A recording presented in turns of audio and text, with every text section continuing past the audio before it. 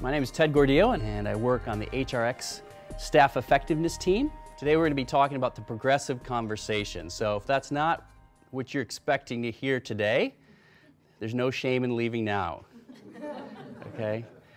So good. It looks like you all found the right place.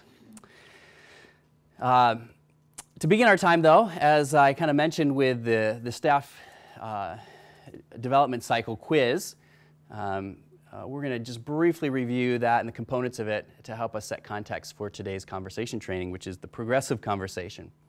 So go ahead, turn to the front, and we're going to go through the answers of our quiz there and see how we did. Now, I'd mentioned when there was a few people in here earlier, if you don't pass, that doesn't mean you have to leave staff.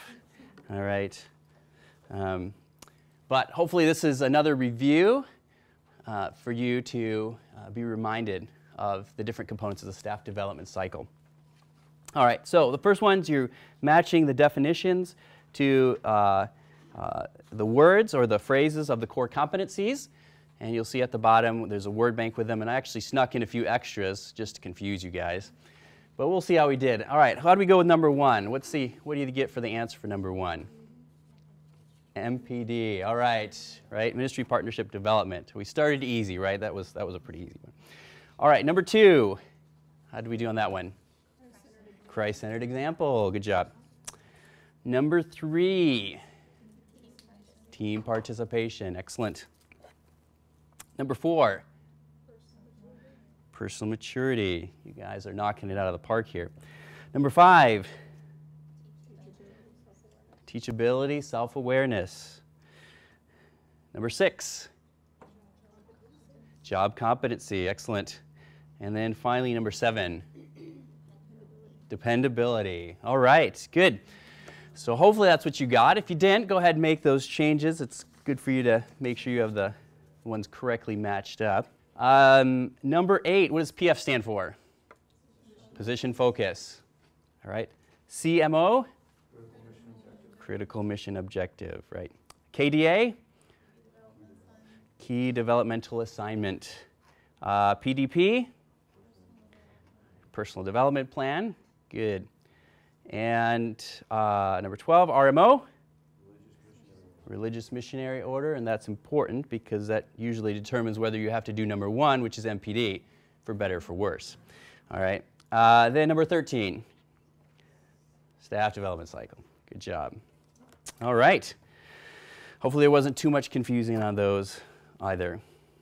All right. Finally, let's take a look at the staff development cycle timeline. All right. So this is when the different components of the staff development cycle are supposed to more or less occur. All right. So we have the opening conversation with a box there. That's going to be kind of the starting month of when things happen in the staff development cycle. Then we have a bunch of months where things happen, and that's part of what we're going to be talking about today. Then we have a mid-year conversation, and we did that actually a couple months ago. We did a training on that, and so some of you were in that. I taught a couple of those sessions. And then we have kind of a few more months where some more stuff happens, and then finally the end, the culminating conversation where it all comes to a close, and then you start the process all over again. All right, so when I put the next slide up, it'll kind of show everything. But what month do you think, or are we supposed to be starting the staff development cycle? In May? Close. I know you did this past year, but theoretically, it's supposed to start in June. And the reason is because May 31st is the date when all the your final reviews are done for the previous year. And so then you will set the goals in June for the next year. So June, July, August, September, October. And then November, December is the mid-year conversation, kind of rough time slot. Kind of between Thanksgiving and Christmas is roughly the ideal time. If you have to do it because you got a lot of people that you oversee, you may have to do it a few weeks before Thanksgiving, or you may have to spill into the new year. But roughly that time frame is what you're looking for. All right, and then we have a few more months where you're working on your goals, and then finally your culminating conversation, which is kind of your end of the year review. Now let me just note here something, just in general. Hopefully we can have a bit of a dialogue. So if you have questions as we go along or comments, feel free to interject those questions or comments. And actually, last group especially was quite a fruitful time as we discussed different things. There was a few people who had some ideas and some experience in the staff development cycle that I think really made the time a bit more rich than just having me speaking up here the whole time. So, so questions, comments, feel free to engage throughout our time today. Yes? It seems like with this plan, we have a whole set of conversations in May, and then we have a whole set of conversations in June. Would it be advisable to have one conversation with each person that culminates one and then sets up the next? There's definitely a connection between the culminating conversation and the opening conversation. What might be an issue is a time restriction, because all the culminating conversation reviews have to be done by May 31st.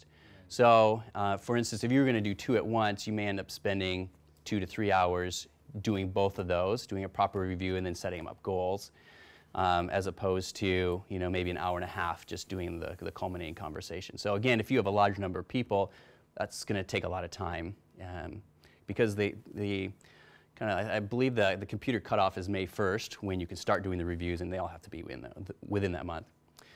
I would probably recommend separating simply because it gives the person time to process maybe some of the goals that they didn't get done, and what ones would be good to carry over, what ones are maybe because their job has shifted a little bit throughout the year, may not even be applicable to them anymore. And so it gives the person a bit of time to process through, as well as, they need to come up with their own PDP goals.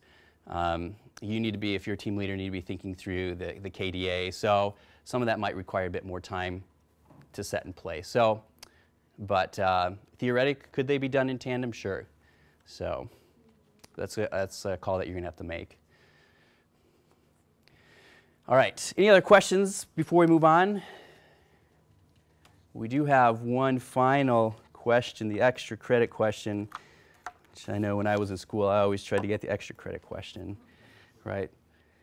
That is, what is the staff development cycle? Okay, it's important that we're on the same page here of what the staff development cycle is. And so, did anybody come up with kind of a working definition of the staff development cycle?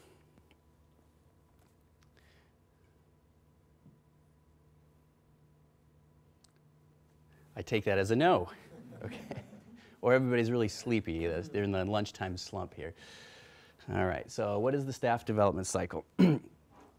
Staff development cycle is the process of personal and professional growth which contributes to the fulfillment of the organizational mission. All right, so it's basically helping people to grow, both personally and professionally, individually, and so that they're contributing to the mission of the organization. All right.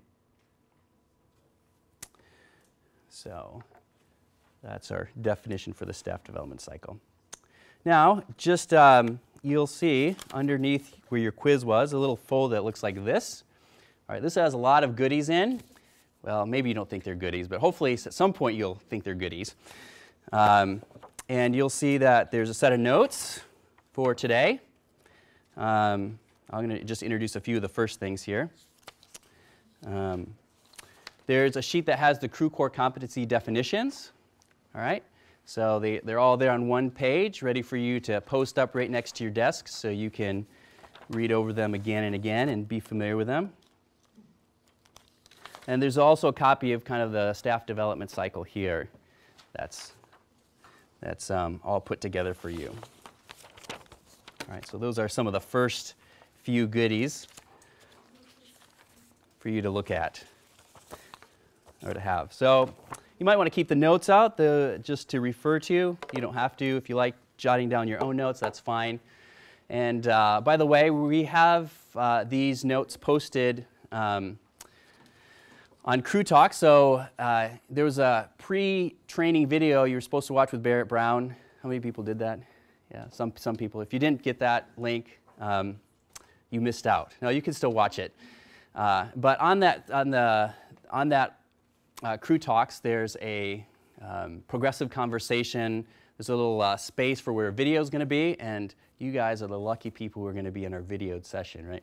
So that's going to be posted up there in a couple weeks' time, as well as all the notes that you have and the job aids that you can download. So just know that you'll be able to access and get soft copies of those. All right. Well, today, oops. Oh, yeah, that's right. Today we're going to be, question. So you probably have seen this already in your diagram in the folder. But anyways, between the opening conversation, the mid-year conversation, and the mid-year conversation, the culminating conversation, I said there's some things that should be happening. What do you think, though, that should be? The ongoing conversation, or the progressive conversation, right? And so that's what we're going to be talking about today, is the progressive conversation. All right?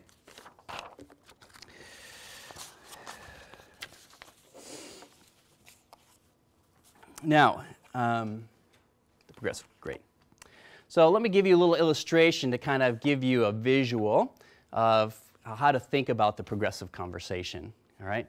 So if you were in my training for the mid-year conversation, you know I had this map up, and I had told you that our family was planning to drive up to Michigan, where I'm originally from, kind of the Grand Rapids area, and so here's us in Florida, and I talked about how we were going to drive up here, and I kind of made a relationship between the mid-year conversation kind of being Nashville, kind of halfway, and kind of a checkpoint to make sure we were on the right track, to make sure we were going to get to my family's place for Christmas. All right? Well, we made the trip, and we made it there, made it back, no dramas. Well, I'd say no dramas, but minimal dramas with our 3 kids in a very long car ride, two days of car rides. But anyways, one of the things we had in our car is a GPS. And the GPS would help make sure that we were on track as we went along. So whenever we went off to get gas or to make a bathroom break or to get some food, the GPS would alert us that, hey, we're starting to veer off the course that we were supposed to be on, right? And it was interesting because even when we were on these long stretches of highway, like 300 miles, where there was no reason to turn off, the GPS every once in a while would pipe up and say, continue on such and such a road for the next 100 miles. And so even though I was on track, or we were on track to where we were supposed to be going, it was just kind of a reassuring voice that say, hey, you're on the right track, don't worry about turning off, keep going straight. All right? And so that's a way to think a little bit about the progressive conversation. So we're going along, it's something that's kind of ongoing, continuing. It's giving you feedback to say, even once you get off a little bit, or just giving you comments or encouragement if you're on the right track to keep going down that track. All right? So it's kind of visual for you guys to keep in mind as we go. So the progressive conversation is a regular dialogue of growth and advancement. And you can see regular, that means it's something that should be happening ongoingly. All right? It's a dialogue of growth. All right? There should be growth involved and advancement moving forward. All right? So in the introductory slide, when you guys walked in, there's a little tagline to our progressive conversation, said because it's ongoing and forward moving. So if you kind of remember the little tagline, the progressive conversation, because it's ongoing and forward moving, you'll have that general idea of what it's all about.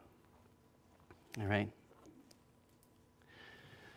The progressive conversation brings the staff development cycle into the team members' everyday workspace.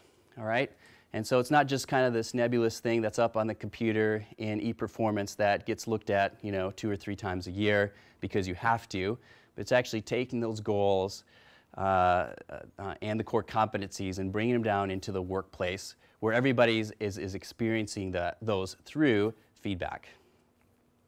All right? And I think if done effectively, the progressive conversation is actually the most influential and valuable part of the staff development cycle. And primarily because so much of the time of the staff development cycle is just working away on your goals and getting, and the picture, right? We had 4-month blocks where you're kind of working on your goals, getting feedback, making sure you're on track, redirecting as necessary.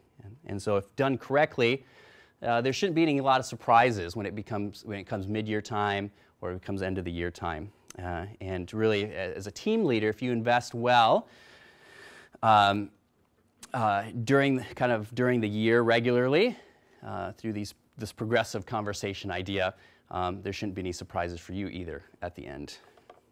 All right. Any questions so far before we jump into kind of the nuts and bolts of how this actually plays out? You guys feeling okay about it? It's good. Good.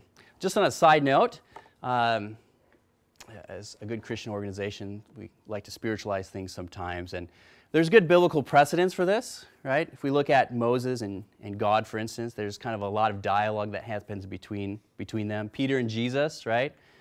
Paul and Timothy, Esther and Mordecai, Ruth and Naomi. These are just some examples of where we see someone coming along someone else and kind of helping them along in the direction that they're supposed to be going on a regular basis. All right, so what is the purpose of the progressive conversation? Well, it's to create an ongoing feedback-rich work environment.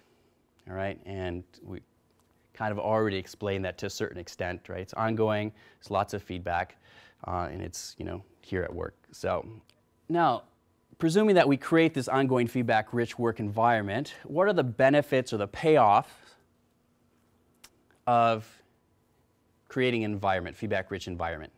Okay, so this is your chance to respond. So what's the payoff or the benefit for creating this feedback-rich work environment? Okay, I know the answers are in your notes, but without looking, what are some ideas that you've experienced maybe already in the staff development cycle as you've implemented it, or that you can perceive would be some positive outcomes? Yes, Brian. It creates an environment where people are real about where they need to grow, Mm-hmm. and so they're more likely to grow. Good. If they're real about it. Yep. So creates a bit more transparency, openness. Good. Here's a few that I'm going to put forth, and you guys, I think, mentioned most of them. It's not an exhaustive list, but at least it gives you a few ideas of the benefits here. First of all, it keeps the team member focused and moving forward on his or her goals, right? It limits distractions, as Todd was talking about here, provides accountability to help them moving forward and keep them focused, and Mark was also mentioning that. Right? Provides a motivational boost and raises workplace morale, all right? And I think this is really a key thing, all right? And Mark was also mentioning that it communicates that you care about that person, you care about what they're supposed to be doing and how they're going and getting that accomplished, all right? So if you can imagine, and maybe you don't have to imagine because you've experienced this, you set some goals for the year, and the only time your supervisor ever talked to you about those goals again was at the end of the year and to give you evaluation, all right? And that's what the whole staff development cycle is trying to eliminate, is that kind of thing. And you may have got some of it done, you may not. You don't know how your supervisor is going to react if you didn't get some of it done, and so could be a lot of tension. All right, but touching base, lets people know that you care, all right, and it helps them move forward. When I was in Australia, one of the things I enjoyed doing was running. I still enjoy running, but there was a park that was nearby our house, and it was a gigantic park, and it was about 8 miles to go to run around the perimeter. And so I do that probably, I don't know, once or twice a week to help stay fit. And one day I was getting ready, and my son, who was about 6 years old at the time, decided he wanted to ride his bike along with me. All right. And so that seems like a great idea because it's a lot easier to bike 8 miles than it is to run, but 8 miles is still a very long ways for a little kid. So I said, okay, I warned him it was going to be really hard and tough, but he's like, I still want to do it, Dad. I said, okay, we'll do this father-son bonding moment. We'll see what happens. All right. So the first about mile and a half is completely downhill, and so he's just loving life. He's just cruising along, and after the first mile, I'm huffing and puffing, and I got sweat running down, and he's just having a good old time. All right, then we get to the next about mile and a half, and it's pretty flat, so he's doing okay. He's having to pump a little bit, to keep up, but still not a big struggle. Well, we get to the point about 3 miles in that there's kind of, because we've gone down quite a bit, now there's a fair bit that we have to go back up. So probably about 3/4 of a mile. There's a couple sections where there's inclines, but this is the first kind of major one. And so he starts out, and I said, hey, get a big head start, because you're going to need it. All right, so he gets up. He gets probably, I don't know, 50 yards ahead of me. And he starts to slow down and slow down and slow down. And finally, he stops. I can see that he stopped. And I'm running. I finally catch up with him. And I said, okay, do you need some help? You want a boost? And he's like, yeah, can you give me a boost? So I come behind him, get a big run, and push him forward on his bike. And he goes around and pedals for a bit. And then I catch up with him, and he's almost stopped. And then I give him another big push again. And that happens for probably about 5 or 6 times till he makes it to the top of the hill. And so that idea of kind of getting behind your team members and pushing them along, especially when it's difficult, is a huge motivator. And it obviously helped motivate my son to continue on. He said, you can do it, I'll help you. And we did make it all the way around. He was pretty tired at the end, but I was proud of him that he decided to stick it out. So it was a good bonding moment for us, but a great example of coming behind someone and helping them continue to be motivated. And even when he wasn't going uphill, just saying, hey, you can do it, especially towards the end when it was flat and he was getting really tired. You know, we're almost there. Let's make it to the home. That's our goal. So kind of keep that in mind as motivating, a motivational boost. All right. Finally, advances, another payoff or benefit is advances the organizational mission, which for us is a great one. It's God's mission of fulfilling the Great Commission, right? So that's one of the other big payoffs. All right. So on the video, the pre-workshop video that you were asked to watch, if you got that link, Barrett Brown asked you to do a small assignment. Does anybody remember what that small assignment was? No? We have to make it more memorable. It was to brainstorm ways to make feedback an ongoing part of the working relationship. All right, so brainstorm ways that we can make, practically speaking, feedback an ongoing part of our working relationship with our team members. So maybe you had a chance to think about that. If not, let's just take a couple seconds and think about it, and then just share some ideas with the whole group as far as ways that we can, practically speaking, make this a reality. All right, let's bring it back to the large group. And it was good. I heard some good conversations happening. We'll just quickly go table by table, and if you have 1 or 2 ideas to share, that would be excellent. All right, so let's start with the table here with you guys. So anybody want to share an idea or 2? We talked about celebrating the completion of a critical mission objective. That's a great idea. That's an excellent idea. Good. Let's go to the table back here. Would you guys, 1 or 2 things? Well, I said an area of development for me that I get convicted about is stopping at each person's workstation. I have 9 people on my team. I'm very available when they come to me, but I don't always get out. I'm very happy to sit at my desk and get some work done. Yeah. And so I know that that would improve feedback if I were more intentional and take more time to stop at each of their desks and see what they have to say. That's good. That's a great idea. That in FSG, in our departments, we have been meeting together and sharing our PDPs with each other. Okay. And giving each other feedback on those kinds of things. So is that peer-to-peer then? That's good. That's good. So it doesn't always have to be the supervisor giving feedback, right? That's a great idea. Yeah, good, good. So those regular touch points, you're not letting it go too long. That's excellent. Last Monday, we had our HRX staff meeting, and I'm going to share this just as an example because I thought it was a great idea of making feedback a regular part of the work environment. Barrett Brown, who's the director of HRX, took about 45 minutes during our staff meeting to go kind of department or not, team by team, and highlighted some of the things that the team was doing really well, and really gave kudos to the different teams as well as certain individuals on the different teams. And it was really an encouraging time for everybody to celebrate what the teams had been accomplishing, a bit like what Chris was saying here, celebrating what teams had accomplished as well as some individuals. And I think everybody left really encouraged by, it was a bit cheesy, but you have to understand Barrett if you don't know him. But it was very encouraging. So that's an example that I've recently experienced. All right. Well, kind of two ways that we're going to talk about today about this progressive conversation, or two forms, will be formal or informal. So even at some of the things you guys were talking about, some of them, as Charles was talking about, was probably a bit more on the formal way where we can establish regular touch points with the people that we were working with.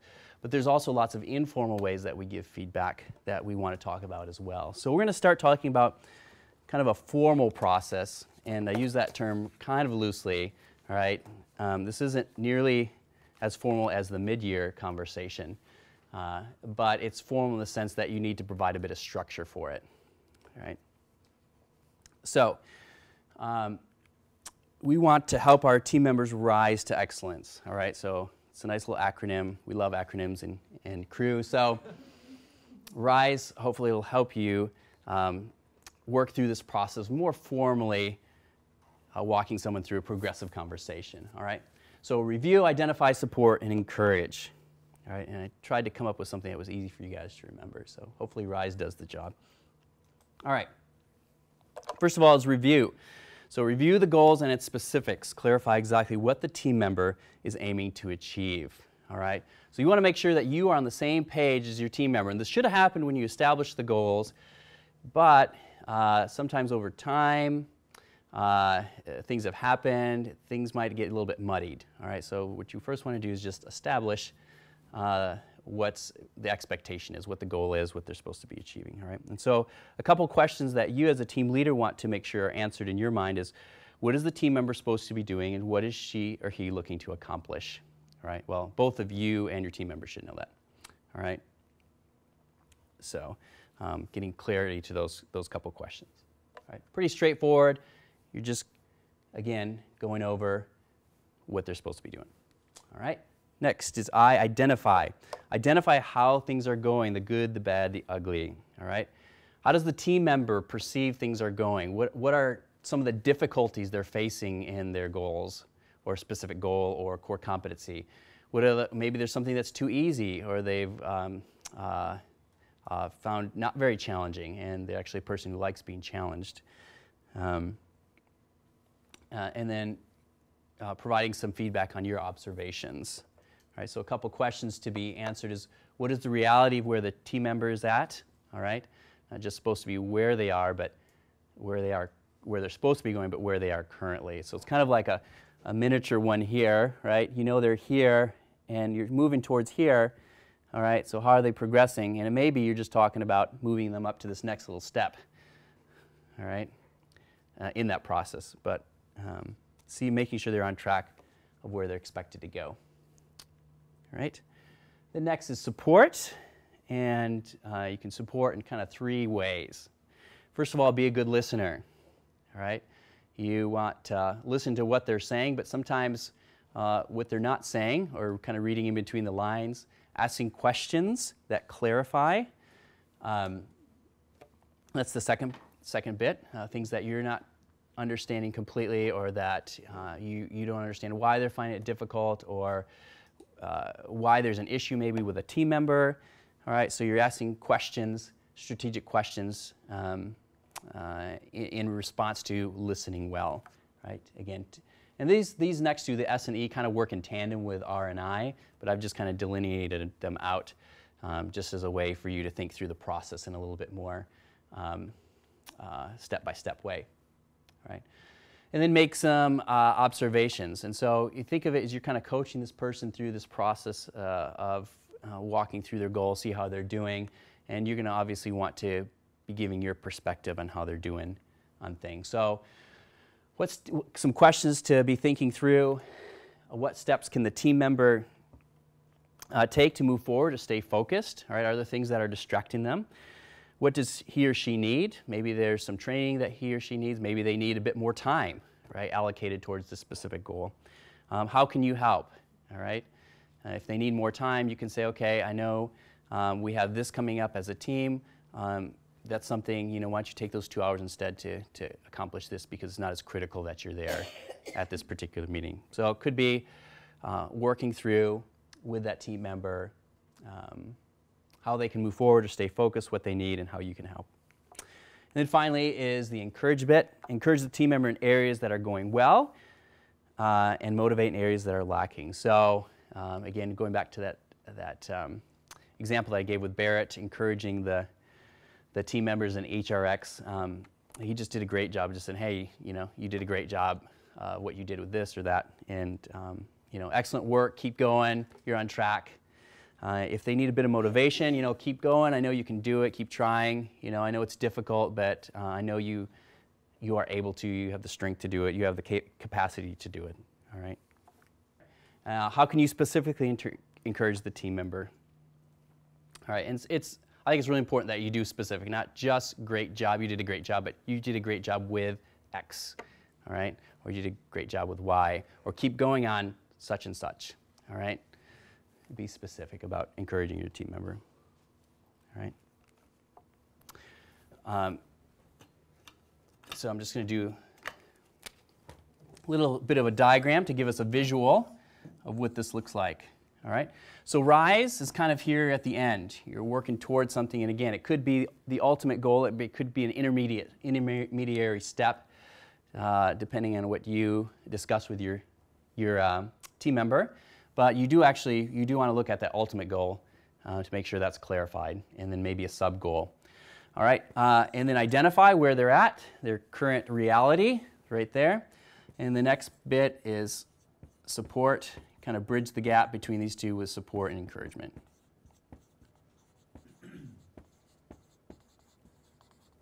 All right, and so there's a visual picture to help you out, help you remember that. Now, if you look in your folder, a couple things to point out. First of all, there's this thing called the Progressive Conversation Summary Sheet. Well, this is called a job aid, and job aid is to help you with your job if it's helpful, all right? So just a disclaimer here. If the stuff that I'm introducing you today is not helpful for you and you have a better system, by all means, use your better system, all right? These are just kind of some tools for you to use if you kind of have nothing to work off of. It's a starting point, all right? So the Progressive Conversation Summary Sheet, basically you see a space for the team member's name. You can put the goal, the competency that you're looking at for that particular time. And then you see the rise, the review, identify, support, encourage. And then a place at the bottom to put down action points for your team member and you as a team leader, if you see that's necessary, all right? One of the great things about using something like this is that you have a record, and especially if you're doing this on a fairly regular basis, of how the person's doing. So the reality is that come May, and when you need to do that culminating conversation and rate the person, I know for me, if I get much past a month, I can think of maybe that far back with some sort of detail. But beyond that, it starts to get a little bit more fuzzy, all right? And so if you're doing this on a semi-regular basis and recording a little bit of information on this, that way when you comes to making that a final evaluation, or even next year, the mid-year conversation, you have a bit more, I guess you'd say, concrete evidence to make a rating, all right? So, and I'll also mention that this can be done on the Position Focus tool. So there's a place where you can enter comments and notes, and so that would be another great place to enter these. And so not that you have to do it on paper. This is just a kind of a starting point tool for you to use. Now for me, I'd probably prefer just to do it on paper. It's a bit less cumbersome than having to log on and type it all in and stuff like that. I can just pull it out of a file, bring it with me, and it's pretty easy. But either way, again, it's a tool for you to use how you see fit. If it's beneficial, use it. If it's not, discard it. It won't bother me either way. The important thing is that you are carrying out progressive conversation in an effective way. So, all right. Now, the second thing I want to point out is this nice, colorful bridge diagram, which looks, well, doesn't really look that much like it. But the idea is the same, all right? This comes from the coach approach. Now, how many people have gone through coach approach training? All right, so a lot of you have, all right? So the idea of what I just outlined with RISE is the same as really the coach approach. And so if you're already familiar with the coach approach, you already use it with your team members, you can effectively use it as a tool to give feedback to your team members. By all means, use this. Don't worry about RISE. it accomplishes the same goal. So, and you can see on the back there's some good questions for you to be thinking through and asking to help walk your team member through through their goals. All right, so what we want to do just briefly is a bit of skill practice. All right, so we're going to kind of put this idea of RISE, or the coach approach, into practice. I know some of you will already have lots of practice doing this, but some of you, I think I heard over this direction, someone was kind of newer to this, so that's good for us to do a little bit of practice. So let's read our scenario here, and you'll see, in case this is too small for you, there's printed up in your notes are also the skill practice. So Anne, this one has to do with core competency of teachability and self-awareness. All right, so Anne is able to articulate that she is doing okay in the competency of teachability, self-awareness. She knows her strengths and works to maximize her productivity through them. She's graciously open to feedback and tries to incorporate it into her work and life. She takes responsibility for her work, both the good and the bad. You agree that she appears to be meeting expectation in this area, but you also want to exhort Anne to strive towards exceeding the expectation, right? So we want to use RISE, or the coach approach, to provide feedback to Anne. All right, so we are actually going to do a little demonstration for this first skill practice. So I need an Anne. Someone want to be an Anne for me? All right, come on down, Anne. Thanks, Jody/Anne. I appreciate that. All right, so we'll just do a abbreviated version here. All right. So, make sure I don't sit on the mic here. All right. All right, we're going to assume we went through some of the pleasantries, right? How you doing? You know, how's today been? How would you do on the weekend? All those kind of icebreaker questions for our conversation here. All right. So, Anne, I wanted to take a few minutes and talk to you today about the core competency of teachability and self-awareness. All right. Are you familiar with that? You're pretty familiar? Okay. Well, just to make sure that we're both on the same page and to answer any questions you might have, why don't you go ahead and read the definition there. It's right there at the bottom. So, yep, that'd be perfect. The ability to receive feedback or truth well and learn from it, has an honest estimate of his or her abilities or capabilities, and is self-aware, accepts the same rules for self as he or she expects of others, accepts responsibility for self, does not shift blame, accepts review and input from leadership and peers, and actively seeks feedback in order to grow. All right. As you can see, this is the rating scale, and we have the needs improvement, meets expectation, and exceeds expectation. So what I want you to do is go ahead and read the meet expectation, because that hopefully at the bare minimum is where we want to shoot for by the end of the year. And then as you're reading through it, think a little bit through how you feel like you're doing personally with that, because I'd like to know your perspective on that. So go ahead and read through that, and then let me know your thoughts. Okay. I accept feedback and learn from it. He or she maintains an honest estimate of his or her own capabilities, accepts the same rules for herself as he or she does for others. He or she accepts responsibility for self and does not shift blame, is open to feedback from leadership and peers, engages in the growth process. All right, so I know this is a bit on the spot, but based on just a quick overview of your thoughts, how do you think you're doing as far as meeting the expectation for that core competency? I think for the most part, it's pretty good. Like I really feel like in an atmosphere where if I'm going to be asking others to do something, like I want to make sure that I'm doing it too. So Yep. I think that's pretty good there. Yep. I don't think I shift blame. Maybe I'm not always super mindful of the growth process, but I think that I am still developing and growing. Okay. I would say that's a pretty good assessment. For the most part, I'd say honest estimate, but I've heard feedback from others that I can be a little harder on myself. So honest, but maybe a little tighter or something. Okay. Good. I'd notice that I'd say probably my observations are very similar to yours. And so I think you are definitely meeting expectation. You accept responsibility. You're great at receiving feedback. Even, I know there's that one situation where it didn't go quite as planned, and I'd given you some constructive feedback, and you were very open to take that into account and then to really integrate some of those ideas the next time you had that project. So I feel like you're doing really well. What I want you to do now is go ahead and read the exceed expectation, and it's slightly different from the meet expectation, obviously. And so think about maybe an area where you might be able to improve to shoot for that exceeds expectation. Okay.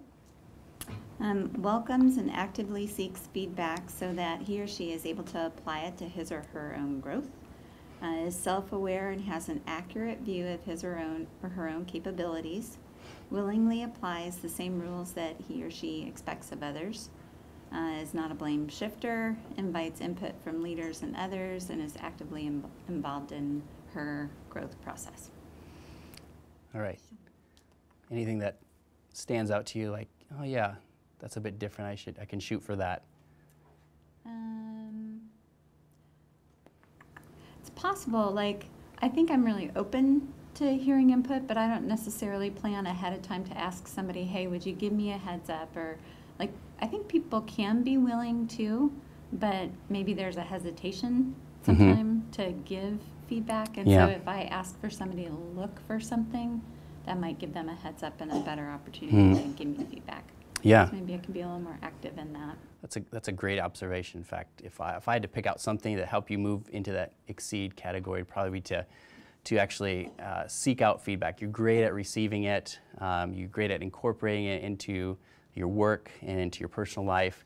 And it's just that next step is, like what you mentioned, is having a little bit of forethought to think, hey, maybe getting some feedback on this thing before it actually happens would be helpful. So I'd say definitely do that. And you even thought through some ideas how you could do that. And I think that's great, because one of the questions is, it's great to say, yes, I'm going to do this, but the practical bit of how that's going to happen, it sounds like you processed through already a little bit. So I would exhort you to continue to think through how that would look, because I think since you accept feedback so well already, it's just going to enhance you and your ability and your contribution to the team. So, all right, we're going to, sorry, I cut you off.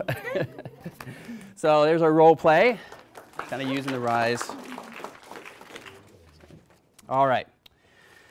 So we have another role play, kind of using the rise or coach approach method here.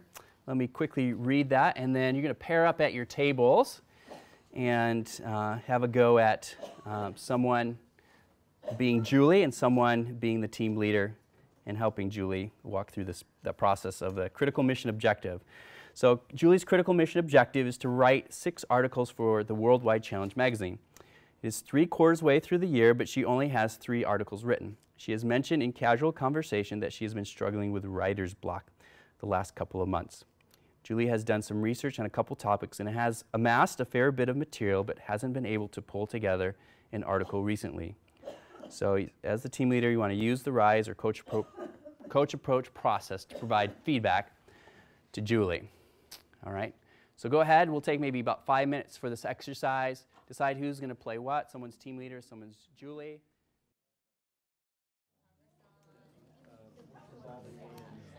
All right, sorry to have to cut you off, but at least we got the conversation started, right? And we got a little bit of practice with the RISE and the coach approach. So, by the way, in your packet I also included this, which is the core competencies with the rating chart. So, again, it'd be helpful, especially over the next couple months before you actually have to give a rating to your team members, to be familiar with the different ratings for the categories. So that's there for you. You can actually download this off the Position Focus tool, but it'll also be up with the progressive conversation materials. So I wanted to point that out to you. You probably noticed it already. All right. So what kind of preparation do you think we need to conduct more of one of these formal progressive conversations? So what kind of preparation is going to be needed? I know you have the notes in front of you, but without looking at the notes? You can cheat. You can look at the notes. Yes, Charles. I would review their position focus. Yeah, it's a good idea. Review their position focus. Okay? Yep, you're going to want to prepare yourself, not make it last minute, and not wait till the end of the year. All right, in other words, you probably want to set some regular times. Right? So pray, that's a good thing. Pray for your team members. I know that sometimes that can just be, because we're in a Christian organization, the thing to say, but actually do take some time to pray for your team members. So hopefully your team members are praying for you. That would be a real encouraging thing, right? Set regular times to meet with your team member, right, to discuss positionally focused goal or one of the core competencies with them. Kind of begs the question, how often should you meet with your team members in a kind of more formal conversation setting like this? Any ideas? A minimum, I would think of once a month. Okay, we have a minimum once a month. Anybody else want to weigh in? Sometimes that depends too on the individual Okay, it could, and the team. and the team. Yeah. So I know there's one guy who was in the last training who only supervises because of the way things are broken up. He only reviews one person, all right? And so, and he has a pretty close working relationship with that person anyways, and so maybe not nearly as necessary because he's already quite intimately involved with that person on a day-to-day basis anyway. So, but some of you may have 10, 20 people who you supervise, maybe more. So part of it's going to depend on your situation, right? But the question really to ask is not how often, but or how often do I need to meet with them? The better question is, how often do you need to meet with them in order to, first of all, competently evaluate them, right? Because that's what you're going to need to do at the end. But more importantly, help them keep on track and encourage them, all right? So that's probably the better question to ask. Now, if it's, once a month is sufficient for you to be able to do that, then once a month. If it's more often, like once every second week, maybe even once a week, depending on what the situation. I asked Barrett what he thought, because I just wanted to get perspective from him. And he was pretty liberal. He said at the minimum once a quarter, all right? But he said he said more realistically, if you're going to competently evaluate someone and to encourage them regularly, it probably needs to be once a month. So, does anybody have kind of a regular schedule that they meet with their team members, like maybe once a week or once a second week or once a month? I think, is it Ron? Do you meet with every month, you said? Okay, so you have it already kind of scheduled in. Good. You find that's pretty good? A good schedule, or you think you need more? Or? It's great for me. Okay. No, I think it's good. Okay. All right, so just something for you to wrestle through, and just some basic guidelines for you to think through that. A couple other things in preparation. Someone had mentioned looking at their goals, and basically, if you work through something like the Progressive Conversation Summary Sheet, that'll help you think through what the goal is, where that person's at from your perspective, right, and help prepare you to give some constructive feedback to that person.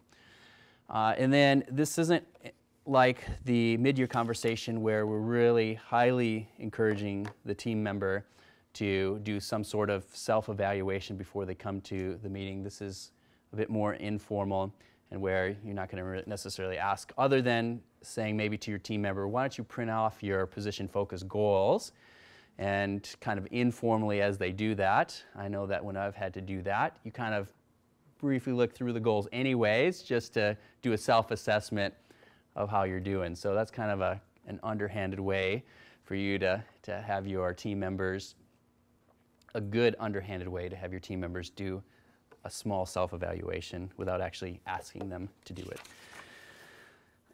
I think the informal process can often be just as powerful, even more powerful than the formal process of actually sitting down and meeting with someone.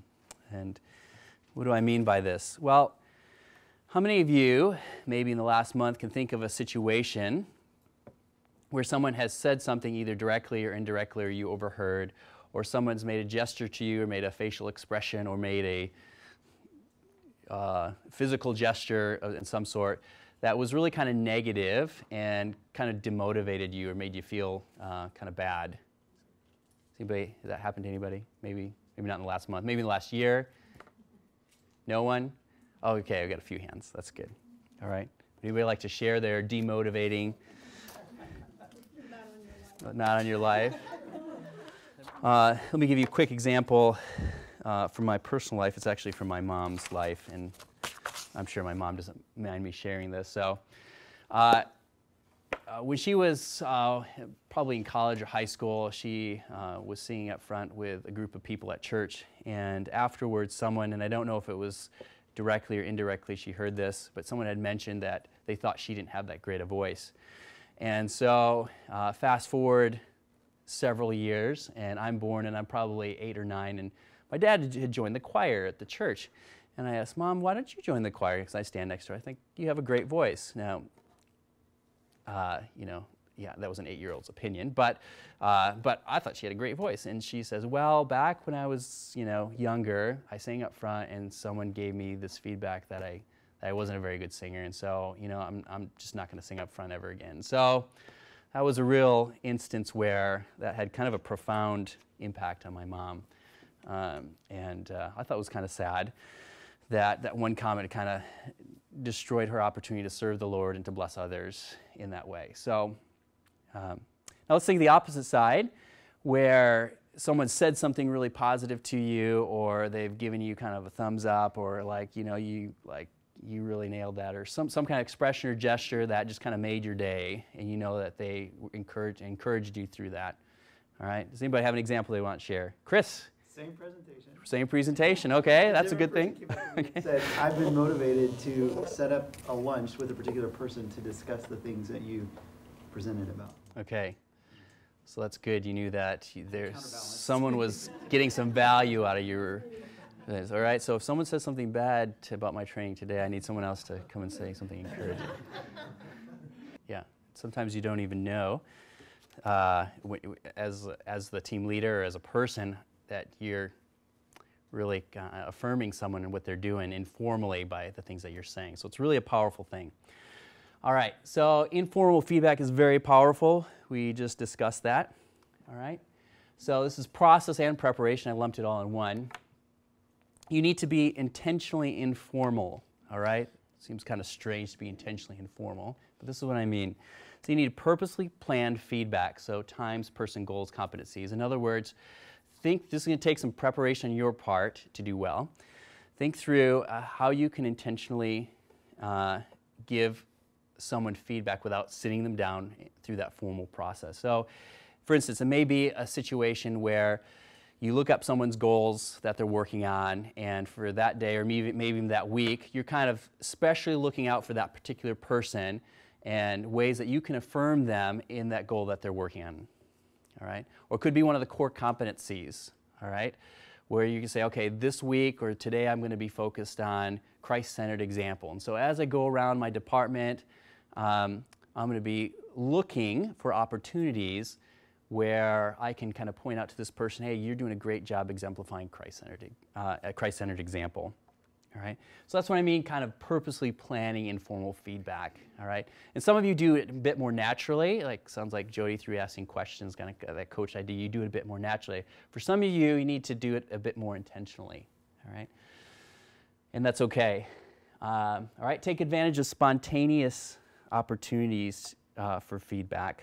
All right, and in order to do that, you need to be kind of like what I mentioned, familiar with the core competencies as well as with some of the team member goals. All right, it's not that you need to memorize them, but if someone does something but you don't know what the core competencies are, or you have no idea what your team members are working on, you're missing out on opportunities to encourage them and give them feedback.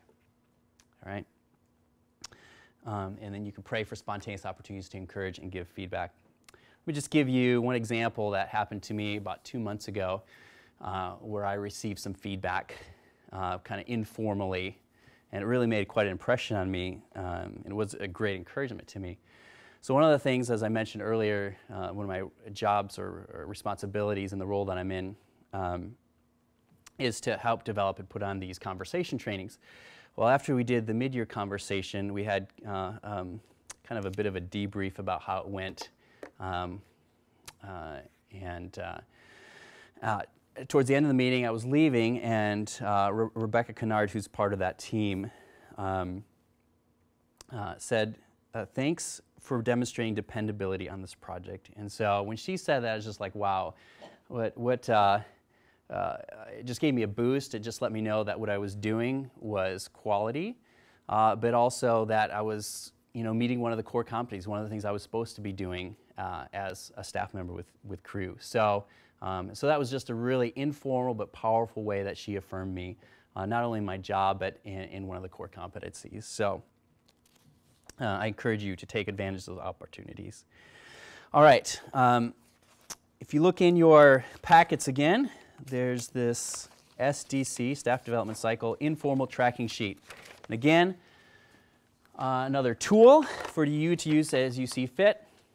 And this is just the way to help you keep track of informal ways,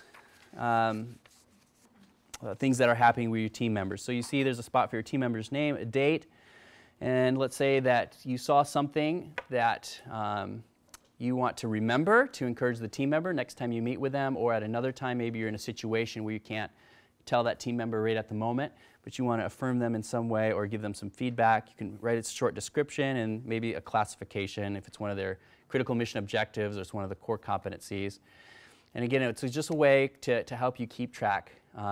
Also, even if you do, for instance, like the feedback Rebecca gave me, if she were to take that and write it down into something like this, then come the end of the year, she's not my supervisor, but if she did that with someone else, then that would have been 6 months before she's given a final evaluation. She can kind of look over this and say, hey, okay, this is jogging my memory of all the different things where I saw this person, I gave them feedback, and again, provides you another way to make a competent evaluation at the end of the year. And so again, it's just another tool for you to use.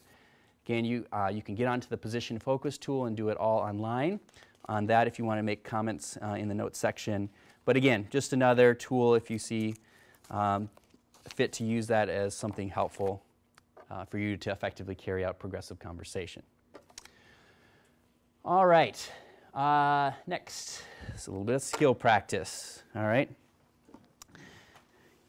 so we're going to do this fairly quickly. Let me read through the situation, and then we're just going to briefly, probably in about 2 minutes, give some how can we give informal feedback to Stephen, all right? So think through this so we're going to process this through as a large group.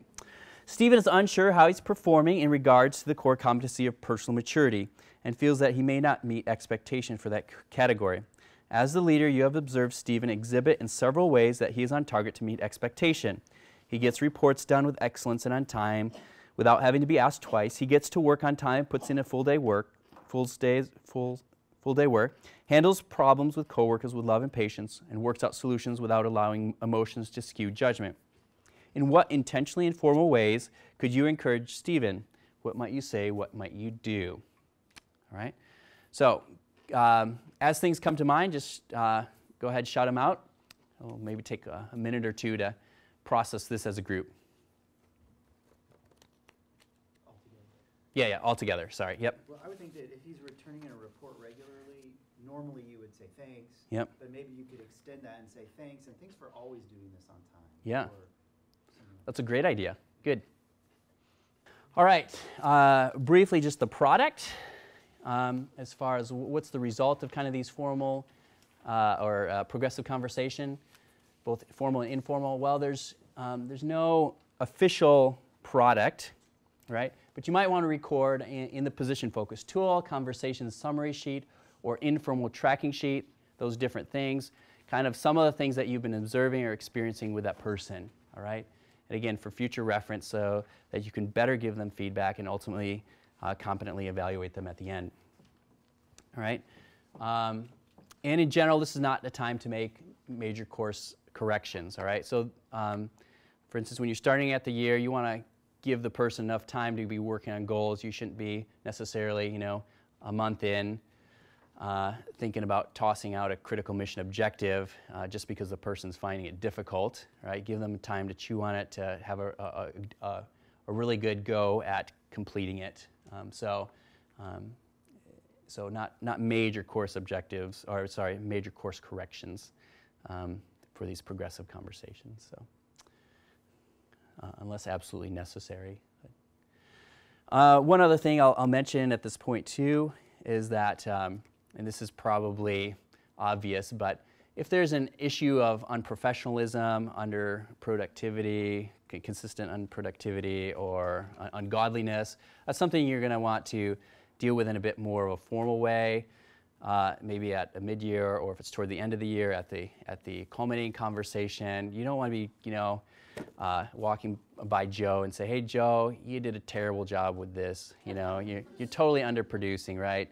So it's probably a given, but I just thought I'd mention that. So, yeah. All right, so work in step with the Spirit. So some concluding marks as you walk through this process work. We talk about walking in step with the Spirit, work in step with the Spirit, right? You want to be Spirit-filled as you're going through this process. Encourage the team member to make this a process a dialogue.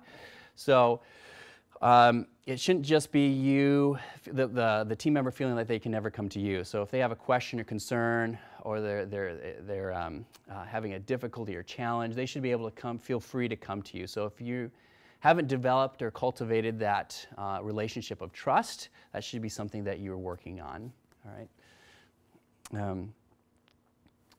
Right. It's going to take some practice, so especially some of this maybe informal stuff, you're going to need to practice, and so go ahead, take some time to actually practice. All right. Silence is not golden. All right. Caring for your staff team means connecting with them often. All right, and that means it's going to need to take some time and energy. When I had mentioned earlier that I did campus ministry in Australia for 7 years before I moved on to do staff training and development. And during that time, after the 4-year mark of campus ministry, I switched over to being the campus director for our campus team. And I remember specifically, and this just rings in my mind, one of the particular things that the old campus director had told me to be aware of as I kind of took on this new role. And he said, make sure that you invest into your staff team, right? Because they're your priority now. And, you know, I was thinking, okay, yeah, that's good. I know that I have to invest some in my staff team. But you know, this campus director thing shouldn't be too hard. I see with my campus director, it looks like he goes to a few more meetings. He has to respond to a few more emails, maybe reconcile some financial things. But pretty much it's just doing the job I'm already doing on campus, plus a few added administrative things. Well, if you've been on campus or have been in a leadership role, which you guys are, for any length of time, you begin to notice that if you're not connecting well with your team members, things start to go awry quite quickly. And so first year, I wouldn't say it was a complete disaster, but I learned a lot about myself and my team, probably in not the best situation. So the second year, I thought, okay, I got to change some things. But by the third year, I finally took to heart what the old campus director had told me about investing in my staff. In fact, I had pared down I was only on campus one day. I'd pared down all my other responsibilities. I only had one Bible study group that I led, and I just discipled a couple guys. It was pretty minimal as far as on-the-ground ministry. But I saw such a dynamic difference by the time I ended my third year in our team, and there's a much more solidified unity. We all headed in the same direction. We all understood the expectations for what we were all supposed to do, and it just made such a big difference. But I had to come to the realization that it was going to take a lot of my time and effort to do my job well as a team leader.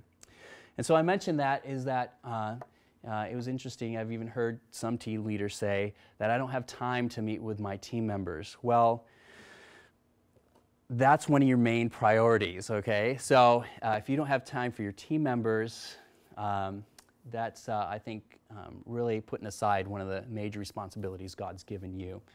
And so the reality is going to take time and energy to care well for your team, but the payoff overall, as your team is a bit more productive, is happier, it feels like they're working on a particular goal together, is great. And I just share that out of my own experience to make this a priority. In fact, maybe next year thinking about making it one of your CMOs,